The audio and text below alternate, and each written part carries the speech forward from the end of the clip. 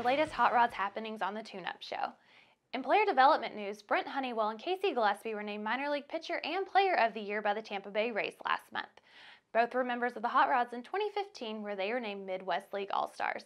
This offseason, Honeywell is one of 7 former Hot Rods playing in the prestigious Arizona Fall League for the Peoria Javelinas. Honeywell allowed just 1 hit and struck out 2 in his latest outing on October 24th. In addition to the Arizona Fall League, several former Hot Rods are participating in Winter League Baseball, which began earlier this month. For a full list of former Hot Rods currently playing baseball this offseason, head over to the Tune-Up blog. And off the field news, on November 1st, the Hot Rods will be announcing game times for the 2017 season. Be sure to check out bghotrods.com or any of our social media platforms for this update. And next Friday will mark the first day of sales for our holiday package. For $60, you'll receive tickets to 6 premier games and a long-sleeve Hot Rods holiday t-shirt. Also, with your purchase, you'll be entered to win a 32-inch flat-screen television from McGowan TV Sales and Service.